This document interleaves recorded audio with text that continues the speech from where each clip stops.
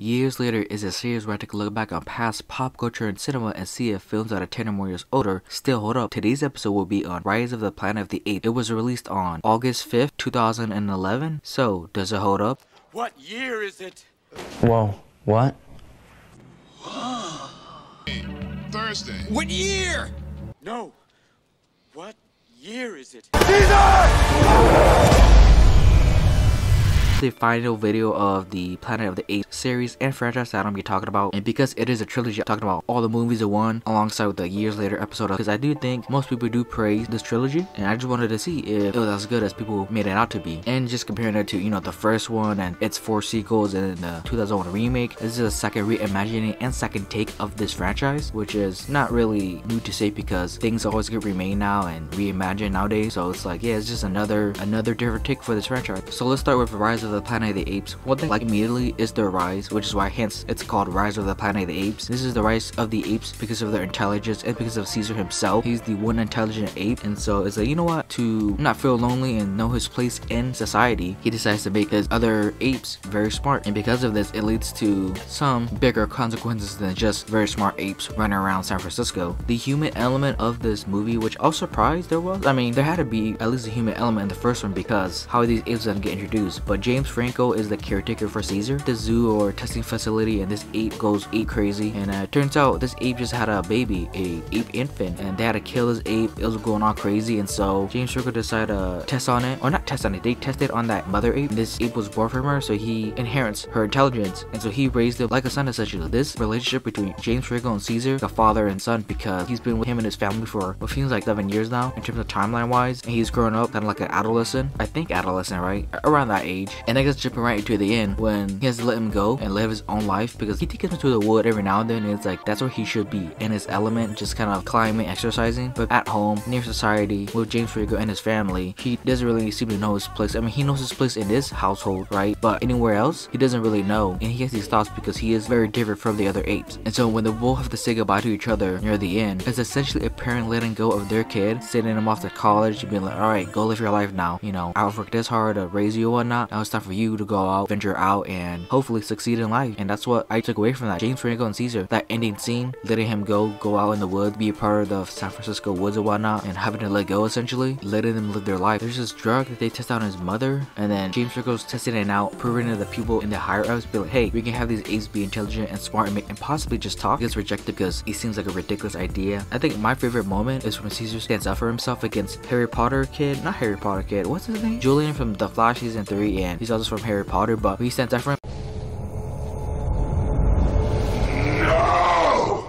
So he says that moment was a very powerful, awesome moment. Seeing him speak for the very first time, so cool, it's so scary. How he's able to talk, I'm assuming because of genes and science and all that stuff, and rebelling against his human being mistreated in the zoo. I'm assuming it just encouraged him up to be like, speak. The movie even explains it, but it's just kind of, I guess it's just kind of like the effects of being intelligent, learning to speak eventually, kind of like we did. Humans just started talking gibberish at the beginning of time, and we're just learning to speak English and old English, new English, different languages. So I guess that makes sense. I've always wondered, like, wait, how do you speak? I'm assuming it's just like the progression of being smart and learning how to speak by reading books and whatnot, or just experiencing life, interacting with people, society. And then I also really like that, you know, Caesar does bring up, he does think about where his placement is in society. When he goes to the zoo and see animals being engaged, he questions like, is that imprisonment, being enslaved as a pet, or living free as an animal, like stuff like that, where it's like things are being questioned, see whether it is right or wrong, or is it like a gray area? You know, should zoos keep these animals encaged? Should they tame an animal that they can't really tame?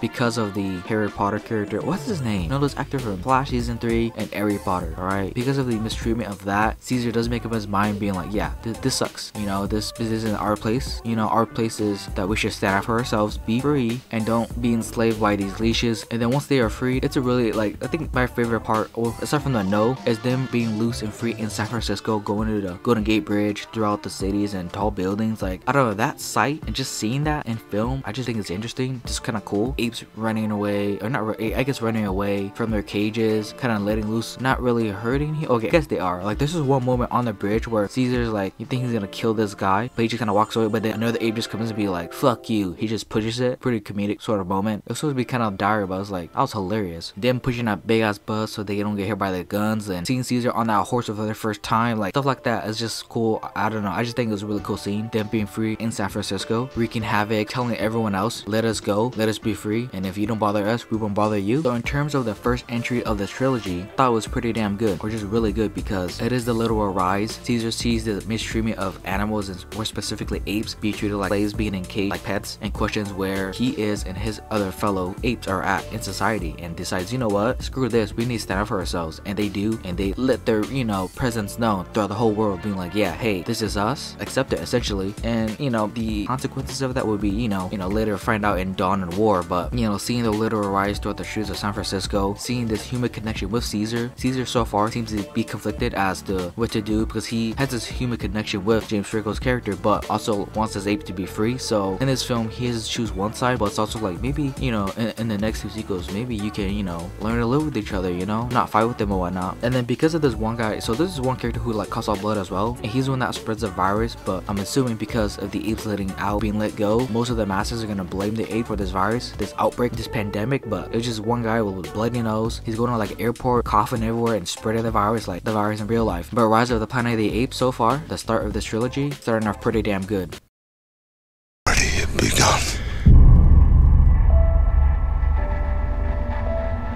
3 years later, in 2014, the second entry and sequel to Rise was released, Dawn of the Planet of the Apes, and this one definitely has that post-apocalypse feel to it, because most of the human population are not there no more because of this virus. But I'm assuming most of the people, like off-screen, they probably apes, you know, started this virus and everything, and it's somewhat true because Caesar kind of spreads it with this gas thing as well. But most of San Francisco looks in shambles, trees are growing on buildings and whatnot, the apes are living in the wood, they're living in their elements and whatnot, while humanity has to suffer because they can't survive off of, you know, living out in the land or whatnot. They need housing, homes, and all that stuff, and they don't have that. Humans, the remaining ones, they decided to trespass the apes' territory because they need to restore the power. The apes have, you know, again, they don't need power. They need power to, I don't know, eat some food and call them for some help. So the remaining sort of survivors, the one main character is Malcolm and his family, but that's all I really care about. And Ricardo Diaz from Arrow season 6 and 7, but he's kind of like the catalyst for this movie as well. And also another ape named Koba. So the big main takeaway from Dawn is the fact that there really can be no peace between humanity and apes. Like, they try very hard. So, you know, they come to an agreement to be like, stay away from our territory. Malcolm goes there alone, be like, we need to restore power to the city. Can you help us? And so within this time frame, apes and humans, they start bonding with each other. It's like, hey, you know what? Maybe they could live coincide with each other, you know? I think Malcolm's wife is a doctor, saves and heals Caesar's wife and whatnot, and they do that vice versa. But there will never truly be peace because there's always will be one character or one person on both sides where they don't see eye to eye, and that's where, you know, war starts essentially between the two. Both fears from both species, their fears of each other come up to the surface when there's no more trust, and that's essentially what happens. Everything's going fine and the power is somewhat restored or one, it's almost restored, but then goddamn Ricardo Diaz just has to be there, be like, hate for apes is very evident, and so he gets kicked out. And then on the ape side, this ape named Koba decides, you know what, screw this, we're gonna start a war. And so there's this hilarious scene with Koba like acting like drunk with these two humans, hanging out with them. He grabs the guy and just kills them, and then he shoots Caesar as well, burns down all of, you know, the logs and trees and whatnot, and just claims that, you know what, there's no way for peace to be made between humanity or apes. We need to be the dominant sort of species because they will also enslave us just like they did 10, you know, 20 years ago. And so both these sort of mentalities and persons, these are the catalysts to what, you know, sort of creates this kind of war. It just shows that there can never truly be peace within these two species because there's always going to be conflicts, arguments, different ideals, different type of mentalities, different fears, and just hate, you know, just for reasons or even no reason. I mean, there's a reason Ricardo Diaz hates the apes because the, you know, virus and all that stuff. There's also a very good reason why Koba hates humanity of being in cage in a zoo and cage for like so long. So both sides, I get the arguments, but I don't think they can never truly put aside their differences because of just real like strong hatred towards each other. Malcolm and his family, just like with James Franco in the first one, he's the human element, the human side that bonds with Caesar and some of the apes. They take him to heal him because Koba thinks he's killed him, and Koba himself himself is like basically worse than both apes and humans. He kills one of his own kind because they don't follow his orders, stuff like that. And this movie also, like this first and second film, also very resemblance of the first couple of movies of those, you know, 5 movies. It's here that Caesar realizes like, yeah, hey, both humanity and apes are evil. They can both be corrupted and messed up. So essentially it's like maybe they're, you know, we could come together and find like a middle ground, but that won't be possible because by the end, when power is restored, one of the other humans, who I'm assuming is a scientist, he decides to contact the military for help and, you know, claims that the apes are killer apes, you know, like these apes will just kill because they are apes, they know nothing more. Because of that message and that mentality, it sets up for war in the next movie. Even when Caesar realizes like, hey, maybe we could both come together, it doesn't really matter by the end. The military is gonna come. Every time, it seems like in this movie, closer and closer to finding peace within the 2 species. Something happens, ape gets shot by, you know, a gun, or one ape thinks he can rule all, or a human calls for military help, claiming that these apes will just be apes, nothing more. So again, conflict, different ideal, there will never truly be peace, sadly. That's kind of like a pipe dream. There won't be, because every human and ape are different, and there's no way some people put away their hatred or differences to other things or persons or species. Gonna have the showdown fight between Koba and Caesar. Obviously Caesar wins. Koba's about to fall off. Think, you know, Caesar's gonna forgive him, but he just kind of lets him go, lets him drop dead in the fire. It was teased that Koba was still breathing by the end, but he doesn't come back. Spoilers alert, I guess. In War, it was teased that he was still alive, but I'm assuming that actor playing Koba just wasn't available, so, and they had to shoot this 3 years after, so it's like, forget it. That tease, Koba's dead, alright. And then the apes are getting prepped for war. Tells Malcolm and his family to, you know, let go and just be gone. He appreciates them, pretty much loves them, just like he does with James Franco's character. This human connection that he has doesn't matter, because if the military is coming, they're not gonna want to hear from the ape. They're preparing for war while Malcolm and his family is long gone, never to be seen again. So yeah, Dawn is kind of like the catalyst movie to me, where they had their rise. This movie is the inner conflict between both species, humans and apes, in between each other. You know, within that, there's a catalyst which leads to war in the next film. This one's kind of like the, I guess, the fight, the pre-fight. Oh, hold on, maybe it is just a fight where stuff happens. It leads to more stuff happening because of the rise and the downfall of humanity. They try to come together to a middle ground, but then that won't happen because peace is never truly an option. That's what will lead to war in the next movie. So Dawn of the Planet of the Apes, or Dawn for the Planet of the Apes, I think. Either way, a pretty good entry. And the second one, and hopefully the next entry, the last one, War, can end off this trilogy on a good note. Be a planet of apes.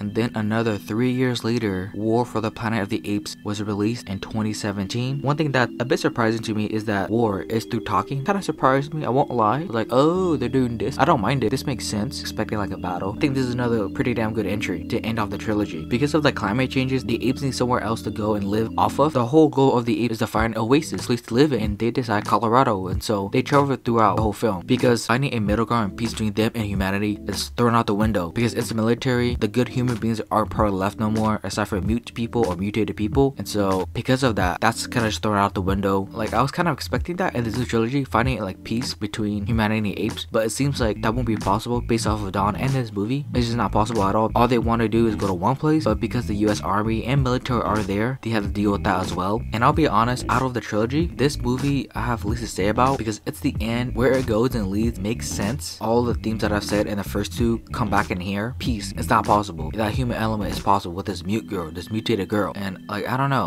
know what to say about this film. I really don't. I guess I'll start with the enslaving with the apes again. Caesar thinks his tribe is going away, going to Colorado, going to an oasis, but Woody Harrelson has his tribe building a wall and being enslaved. And in this movie, harkening back to Rise, he gets to be in a cage once again, getting to be enslaved, having to work, being forced to work, and just seeing like the torture he has to endure. It's pretty tough to watch. And that's also another thing I didn't expect, just seeing like the vulnerability of Caesar being tortured because of what happened to humanity. Woody Harrelson is just like, yeah, you know, screw you, you're gonna die in here alone. And he sees that he is the leader, he's the one that can speak, and decides to break him down almost to like, you know, to a point where Caesar can go back. But there was at one point where I thought, okay, he's gonna break him down so much to a point to where he's not gonna be himself no more. And it almost got there to a certain point with the help of the other apes and this mute girl that they find along the way. It's like, okay, you know what, he's all fine. And then Woody Harrelson himself, it seems like he's having just a fun time just shooting this film. He shows up shaving his head. I don't know, I just I just laughed out loud. I was like, man, this character, hilarious to watch. Like, he's good. Like, he has that human element side, but a different side to it, where he had to kill a bunch of kids, his own family himself, talking about how this virus has a new strain now, making people sick, making them turn mutated, just like the Butte girl. Those are the after effects. Because of this war, because of the apocalypse, humanity has been led down to this path. He's also forcing the apes to build a wall because he's afraid that the US Army will come to him and basically kill him as well because he left. And so he had to do all these things just to add a different side to the human element, just a different perspective as to what's going on throughout the rest of the world, because it has made it easier for all of them. Like, the apes are fine, but humanity has suffered throughout this whole time because of this virus. They haven't found a cure yet, and so he holds a, you know, rightful resentment towards Caesar because he caused all of this. Caesar, you know, he obviously feels bad for it, but Woody Harrelson isn't gonna forgive him for what he's basically done. And then one of the apes, Winter, decides to betray Caesar to them. This is the only aspect and only part where it feels weird. It's like, why have him betray them when in the end he has a change of heart? Like, this felt like a not rush thing, but it felt like a last minute thing. Be like, okay, what do we need to have conflict again? Have one of the apes betray Caesar. Why? Just because, only to have him, you know, have a change of heart by the end. I thought that was useless in a way. Like, I guess he saw humanity as more the dominant species, but it's like, yo, you're an ape, and they like title him donkey, which is hilarious. But it's like, I don't know, that felt kind of weird, kind of felt off. Again, last minute things. Like, okay, we'll just have an ape betray them, have a change of heart, save Caesar in the process, be a catalyst. And I don't know, I'm not really a big fan of that one. It did what it needed to do, torture Caesar, I don't know, do some things. It's just, I don't know, that's probably the one sort of negative to this film. They go underground the pipes so that they can escape. Woody Harrelson gets affected by the new strain of the virus because of the doll. The girl brings up the doll, he touches it, being like, whatever, and you know, he grows sick from it. And it is kind of this, like, Caesar realizes it is his fault, but also does nothing and just sees him commit suicide right there and there. This sad moment being like, yeah, he created this, it is kind of his fault, but you gotta do what you gotta do, right? Just watching over him getting killed off screen like that with a gunshot. And then the apes start their escape. They plan their adventures to Colorado, the oasis, and they all get away, not without, you know, one big sacrifice. Okay, maybe not sacrifice, but one big death, with it being Caesar himself. Or, you know, he gets shot, but his injuries are too fatal to a point to where he can survive and go to oasis. He gets there with his fellow ape, but he dies there as well. And I'm assuming they're gonna build a statue just like Battle of the Apes and whatnot, commemorating Caesar for his efforts and leading an army of apes to their freedom, because that's what this whole thing's always been about. Freedom for the apes, whether humanity liked it or not. All they wanted was to live on their own, not to be bothered or anything. And some humans couldn't really accept that, some did, and some didn't care. But because of that, it led to the downfall of humanity, post-apocalypse, to war, to US Army killing their own families and stuff like that. So no peace for that. But as long as they can fight Oasis for his kind, then it's gonna be alright. And so Caesar died, looking at the sunset, seeing his people be happy as the camera pans out, fades to black. It's directed by Matt Reeves, and that's how this trilogy ends. It ends on a good note. It ends with Caesar himself. It starts with Caesar, and it will most definitely end with Caesar, with him dying, with them rising, creating war, letting everyone know their placement in society, having peace for them, finding an oasis for his kind, only to die by the end. So it's a good poetic kind of end to this whole trilogy, and I think War for the Planet of the Apes ends off this trilogy and the franchise as of right now on a pretty damn good note. So hopefully there's no sequels to this. Hopefully there's not, because if there is, then why would you remake Planet of the Apes when Matt Reeves' trilogy is this damn good? Like I said at the beginning of the video, do I see why as to why people see this as one of the best trilogies of all time? Yes, this is probably up there with like The Dark Knight, and I don't know what else is there. I'm forgetting trilogies, but like this is up there. Just movies about, you know, being enslaved, humanity, know your placement in society, questioning just about animals or whatnot. Like, it's just really damn good. Glad I watched it. I'm glad I did. So that's it for me. This has been The World So Far, and thank you for watching.